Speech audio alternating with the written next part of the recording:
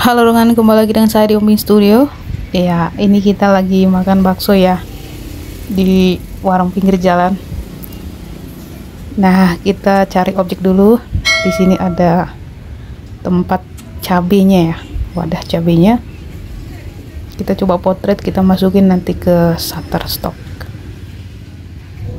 Ya, sambil nunggu pesanan kita buka dulu kamera HP, lalu kita foto-foto.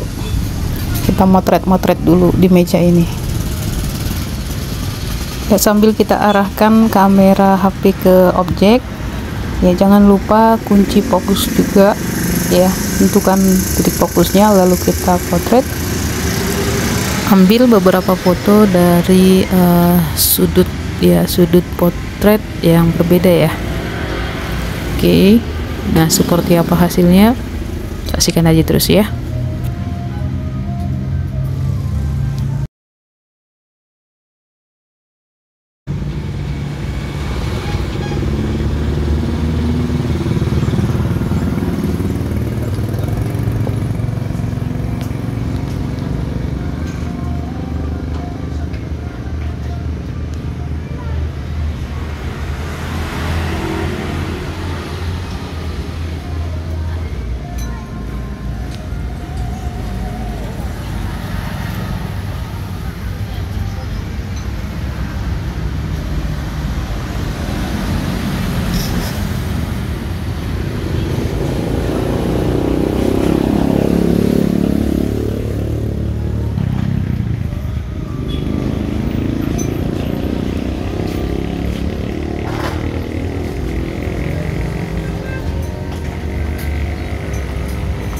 Oh ya dongan, mie-nya sudah datang.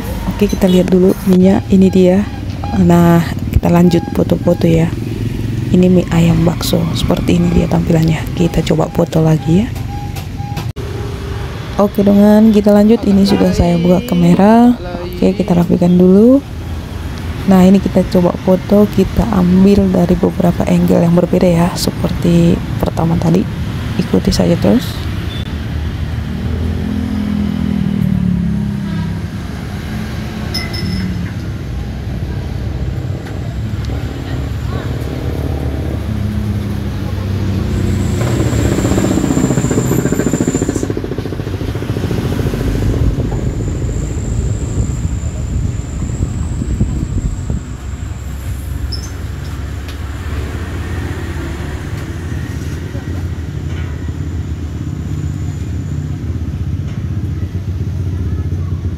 Oke dongan, itu aja dulu foto-fotonya. Oke, langsung kita masukin ke Shutterstock tanpa diedit ya. Oke, hasilnya ini dia. Ini dia total semua foto yang saya dapatkan, ada sekitar 16 foto ya. Saya pikir ini ada nanti ditolak karena similar konten, tapi biar aja Shutterstocknya yang menolak ya, memilih mana yang di approve nanti. Jadi sekitar 16 foto yang sudah saya upload, saya kirim 15 ya untuk review. Nah, ini sudah di review setelah ada sekitar 3 hari. Ternyata ada yang di approve, ada yang not approve. Jadi dari 11 foto yang saya upload, 6 foto yang di approve. Nah, kita lihat kira-kira yang not approve itu alasannya apa ya. Nah, ini kan sama ya, similar content atau ya gambar yang sama lah begitu.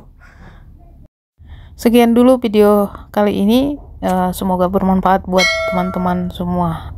Terima kasih sudah menonton video ini.